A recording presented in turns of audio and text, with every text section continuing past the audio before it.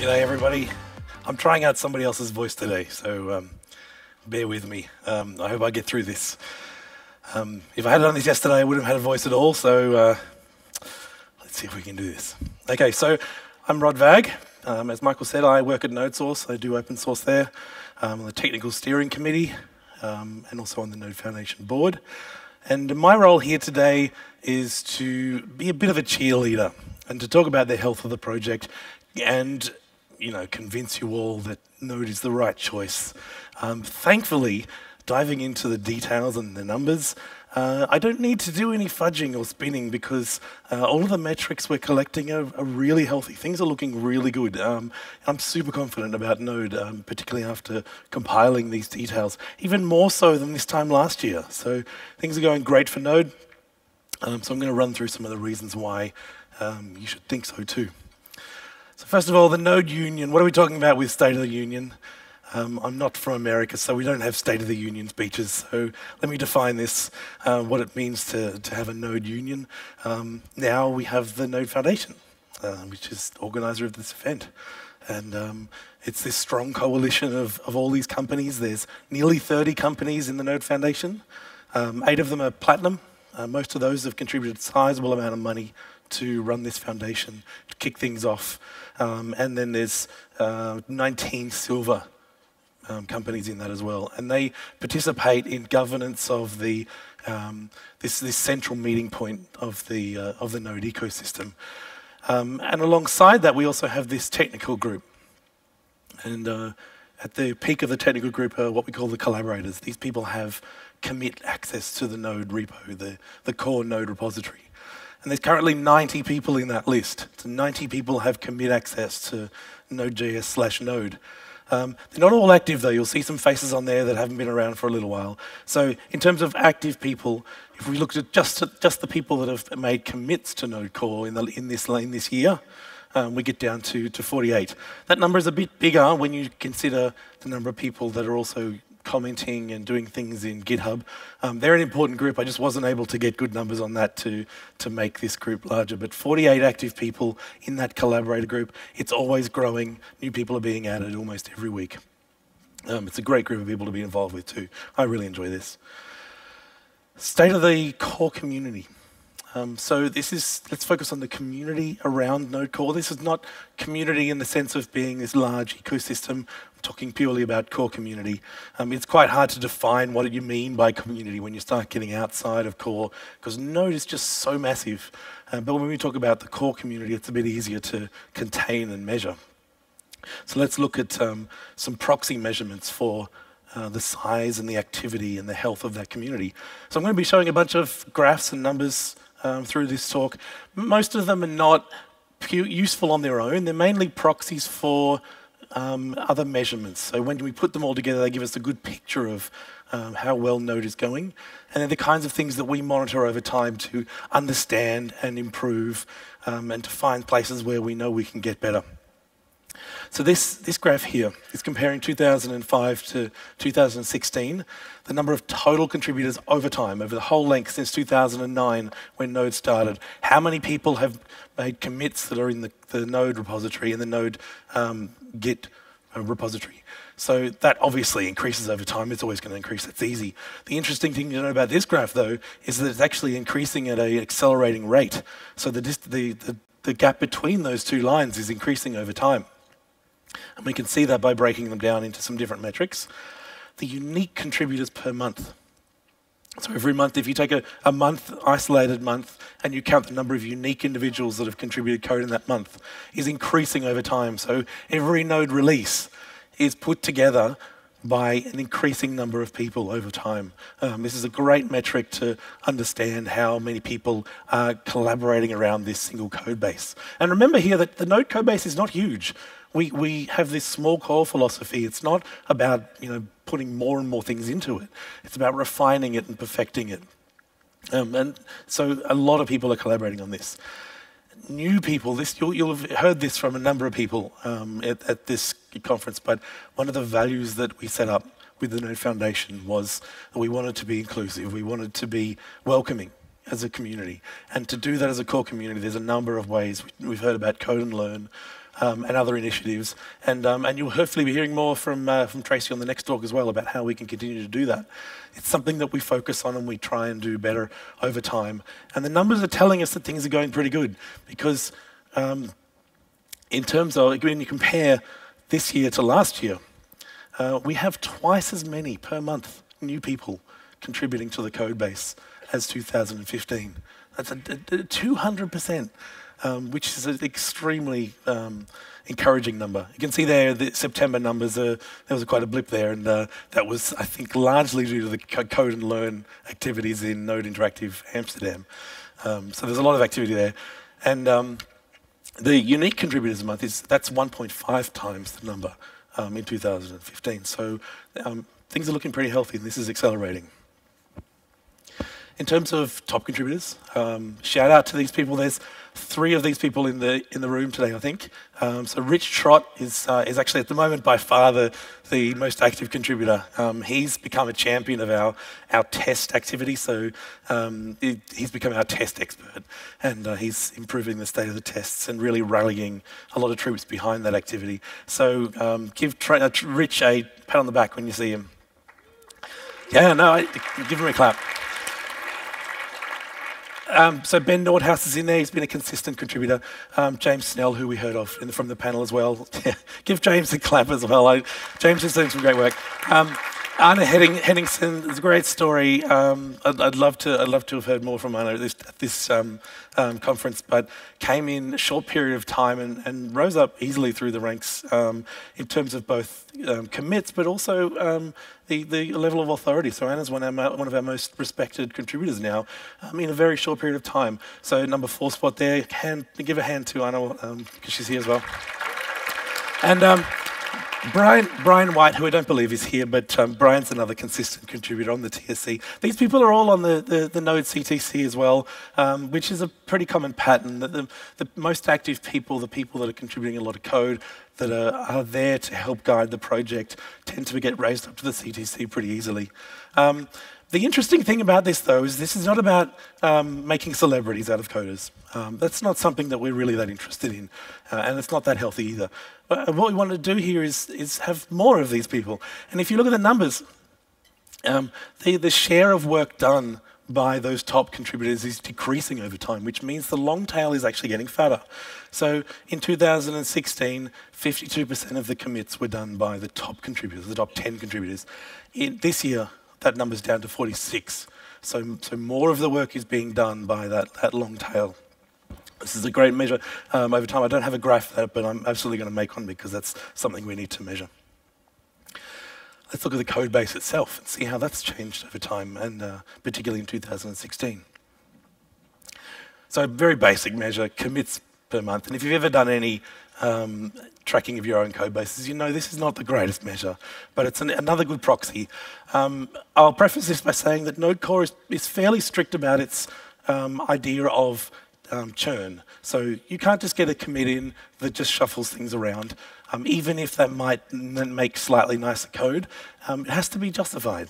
So churn is not appreciated, but we do get occasional churn with some things coming in over time. So it's not needless churn going on here. Commits are packaged together when they're landed. So this is a very rigorous process here in terms of what the commits are over time.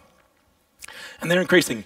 So 2015 saw commits go in at 125% of the rate of 2015. And you can see that over time. I was concerned there that we weren't going to be able to beat the IOJS levels from December and January 2015, which you can see the little spike in the blue line there. But we keep on peaking up there, so we're going really well over time. To dig into that, though, there's some interesting graphs here. Where those commits are going.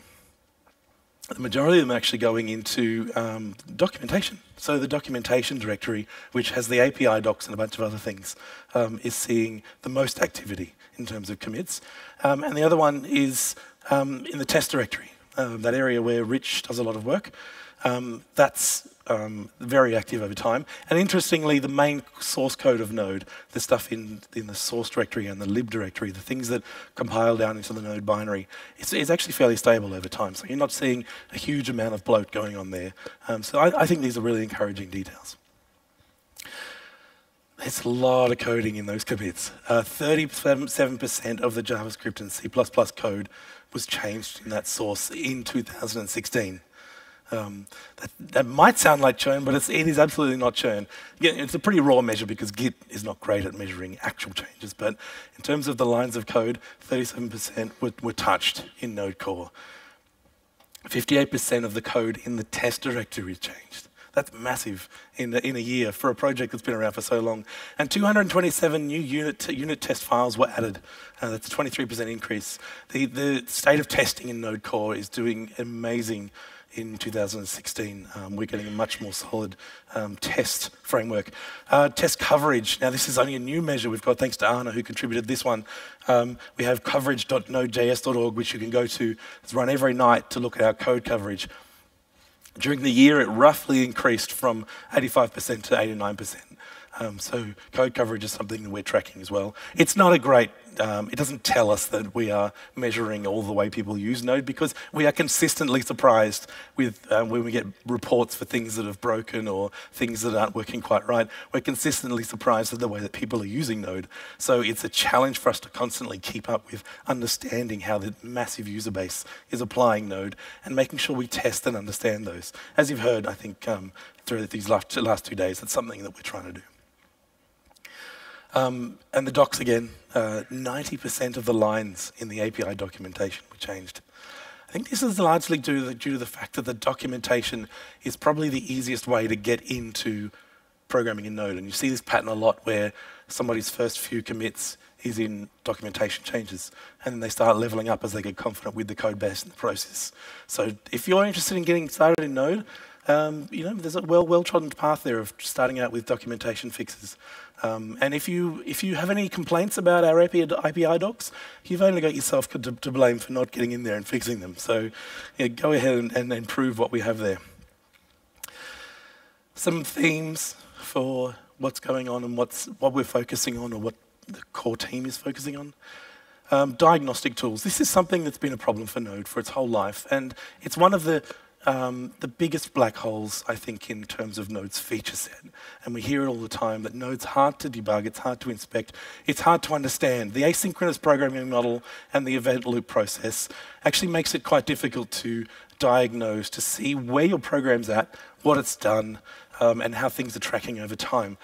But we're seeing a lot of work in this area. We have in version 7, you may have already heard and played with, the V8 inspector protocol that allows you to attach your Node process directly into Chrome and other tools. We've got other tools already building on that protocol. It's not Chrome specific. And you can deeply inspect and debug Node while it's running using the inspector. Currently experimental, but going so well that the experimental status will probably come off soon, and that'll be an official feature. And the old debugger may actually find itself going away because it's not well maintained, and this is so much better. Async hooks, which was previously known as async wrap, is in Node 4 and 6 and 7. It's just not an official feature yet. It's still tagged experimental. This is being finished up. Documentation's being worked on as we speak, and this will allow people deep insight into the event loop, asynchronous activities that are happening. They're really low-level hooks, but they should enable an ecosystem of tools to build on top of them and do some creative things across those event boundaries. V8 trace events is currently a pull request in core. This is hooking into the tracing API that comes with V8. In Chrome you can look at I think it's Chrome / tracing, and there's a whole tracing thing where you can look at different categories of events that happen within the engine. That's being applied to Node Core, so we can actually put custom Node style events using their API. And it ends up something that's similar to, you might have seen dtrace, those sort of tools, but at a slightly higher level, at the node level rather than system level. So there's some interesting tooling going to come out of that, I think. LL Node is another great project, started by Fedor. It's a LLDB plugin that lets you use LLDB to debug JavaScript code, not just the C++, but JavaScript, and you can inspect that and use the low-level debugger. And Node Report's another one that's come into the core ecosystem that allows you to get some diagnostic reporting about the behavior of your Node application. A topic that so many people love is JavaScript. Over time, we're obviously, V8 is chasing the feature set, and so are we by proxy. In Node version 6 and onwards, we have 97% of ES6 covered, unflagged. You can get 99% by adding some Harmony flags. Wouldn't really advise that in production, though, because they're not quite ready. And version 7 of Node it boosts ES7 support up to 55%. And including in that is the async await, which everyone, well, not everyone, which a lot of people are keen for. Async await is in that version of V8, but it's behind a flag. It may be coming soon to version 7. And on that topic, we're going to have increased V8 upgrades during Node's lifetime. So this is a change of policy in Node core. Normally, we would, in the past, we'd have waited for a major version to bump a major version of V8. That's to maintain stability of your add-ons. But we've decided that if we can upgrade V8 while maintain the stability of your add-on so you don't have to recompile, then we'll do it. So we have currently queued version 5.5 of V8 waiting to go into Node version 7. There's still some things we're discussing there, but you will see increased V8 upgrades over time, and they will happen during the lifetime of a major version. And another great topic, collaboration with TC39 is improving. Since we don't own a VM, we don't have a natural voice there, but we have a number of member companies and heavy node using companies that are on TC39 that are discovering that it's in their interest as well to advocate for Node. And we also have some specific Node representation, including Bradley Meck, who's here as well, who you may have seen his talk. Bradley Meck has been doing champion work on ES modules. He did a talk about that a bit earlier. And he's representing GoDaddy on TC39, but GoDaddy is actually sponsoring that seat so that he can advocate on behalf of Node specifically. And James Snell, I think, is going to be joining TC39 on behalf of IBM to do the same thing. So we have now dedicated Node representation on TC39, and we will be contributing to the future of JavaScript. State of releases. How did we go with releasing? Well, we had a lot of releases in 2016. 63 different releases, and they were done by 7 different people.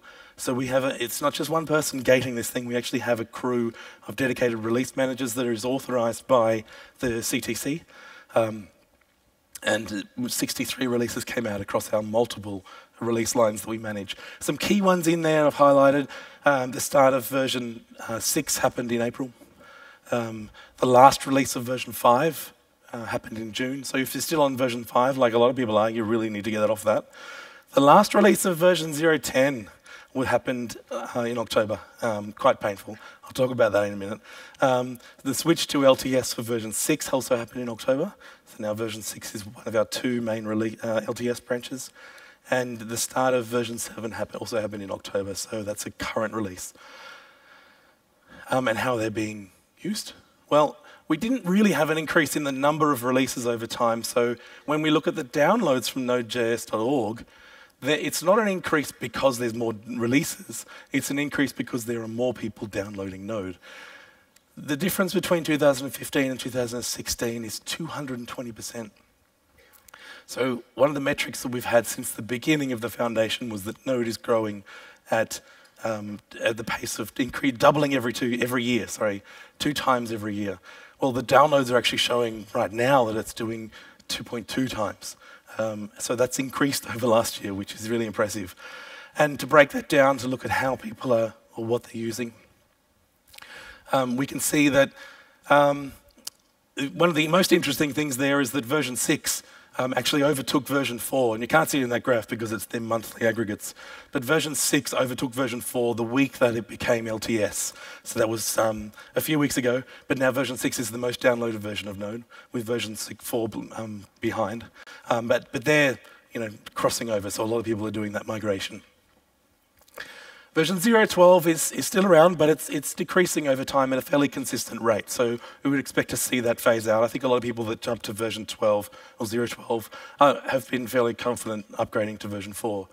Version 0.10 is still hanging on. It's decreasing, but not as fast a rate as some of us would hope. Version 0.10 I'm calling our Windows XP.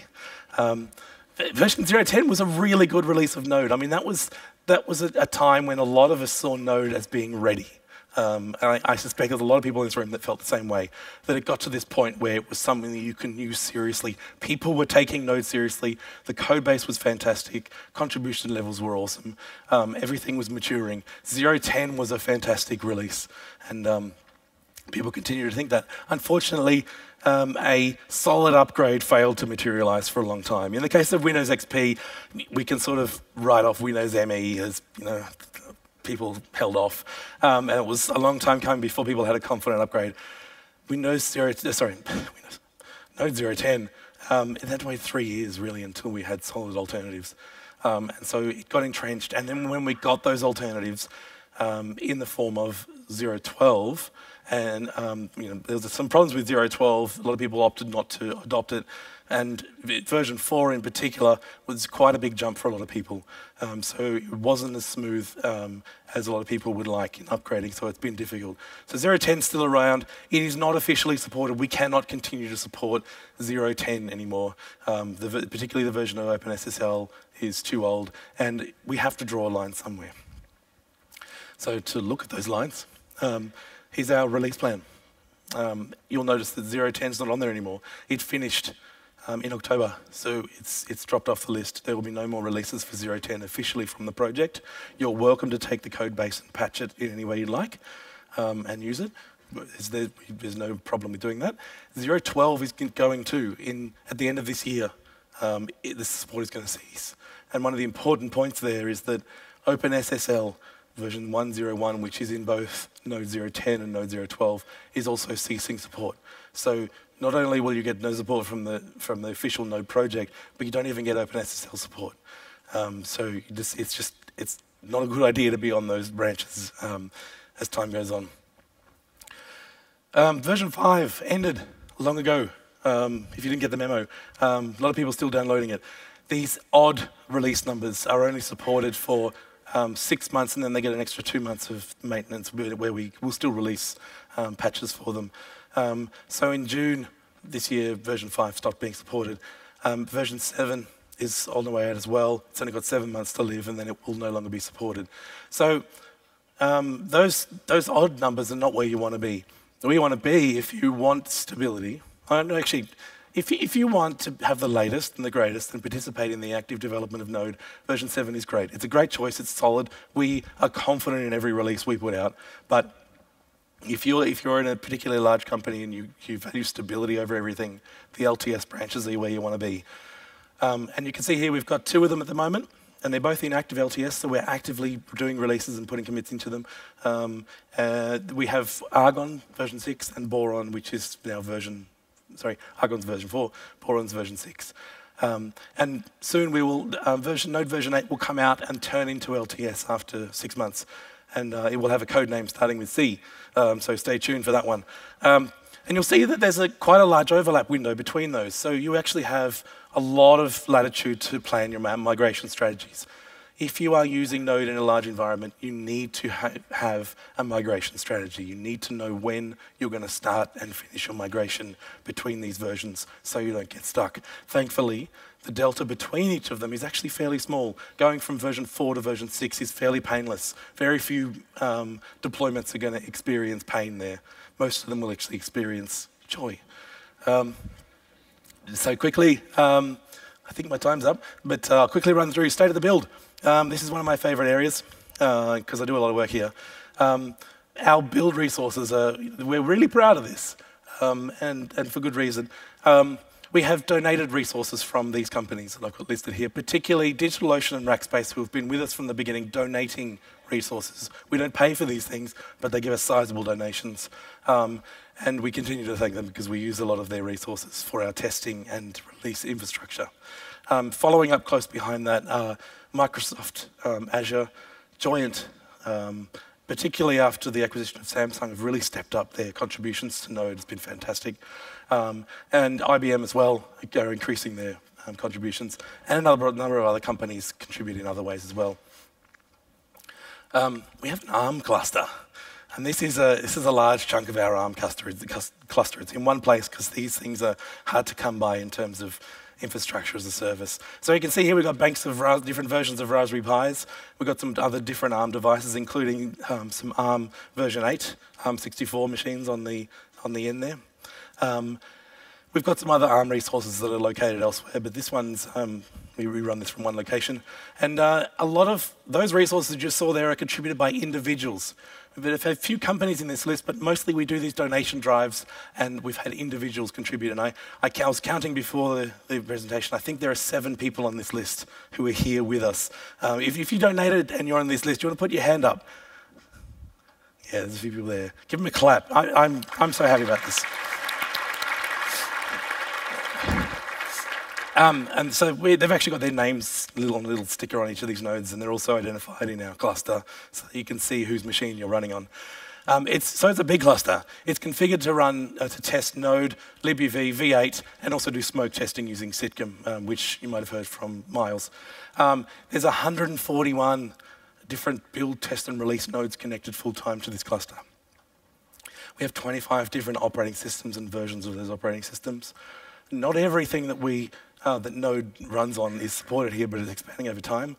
8 different architectures are represented here, and across 10 different hosting providers. They're highly parallelized for some of the slower platforms that we test on, particularly ARM. When you run a test suite in Node, it runs across 6 Raspberry Pis at a time for those 3 different generations of Raspberry Pi, so we can get them done quicker. Every commit is fully tested. Nothing goes into core unless it's been fully tested. Every release is fully smoke tested across a batch of ecosystem libraries from NPM. Just quickly now, last topic here, state of security. Our security processes are firming up over time, and we expect these to be more rigorous with the formation of a new security working group. We receive reports to this email address, security@nodejs.org. That's where we try and funnel all of our reports to. If you have something you think is a security bug in Node, that's where you need to send it. It's also the only email address on the website, I think, so we get some interesting emails there as well. There's a private group, including CTC and a number of other domain experts who review a lot of these things, come up with fixes or policy regarding them, and then do something about it. We provide as much notice as we can via the nodejs.org website, via the blog there, and also a Node.js sec mailing list, which you should be subscribed to if you want to be notified of releases, of security releases. Once we put out releases, we do full disclosure. We don't hold anything back. Release comes out with disclosure of what's going on so that you can make a full analysis. LTS release lines only receive minimum changes. So if you're, say, on Node version 4.6.0, we had a security release come out of there. We didn't add anything else but those fixes for security. So you have maximum assurance that your platform is going to be stable and you can upgrade as soon as possible. We had 7 different security releases during 2016. The lion's share of those were OpenSSL, but it makes OpenSSL look bad, but most of them didn't impact Node because they were for older ciphers or things, or they just didn't impact things that Node was using. But there were a few in there, and most of them weren't very, very critical at all. HTTP also continues to be a ripe source of vulnerabilities in Node Core, largely to do with the HTTP spec and our relaxed handling of it. So that's another thing we're going to be focusing on over time, is improving HTTP, tighten it up, make sure that we stop seeing these security issues coming out. And lastly, the Node security project. As you heard, this is being donated to the Node Foundation by Lyft. We're starting a working group, public working group, to talk about how to integrate this into core. Into the core technical activity. It'll include professionals, including Lyft Security, Adam Baldwin, and others, and other people that are just interested in security. So you can go to the down the bottom there. There's a security -WG you can go to and put your name down if this is a topic you're interested in. This group will facilitate a healthy ecosystem of security service and product providers. It's not there to replace that ecosystem. We expect to see Lyft Security and Snyk and all these other companies that are building products and services around security to thrive, and this is what the working group will focus on, not replacing what they do, just augmenting it. And it'll also bring more rigor to our processes. We don't have our current processes well documented, and there are single points of failure in terms of people, so we're going to improve that. This group is not going to be responsible for handling private security disclosures, so don't sign up expecting to have access to all of these gory details about what Node's vulnerable to, but it's going to be handling some of the processes there and deciding how we do that. And that's it for me. Thanks very much for listening. And thanks for coming to Node Interactive, and thanks for the organisers as well who put this together. Over to Mike.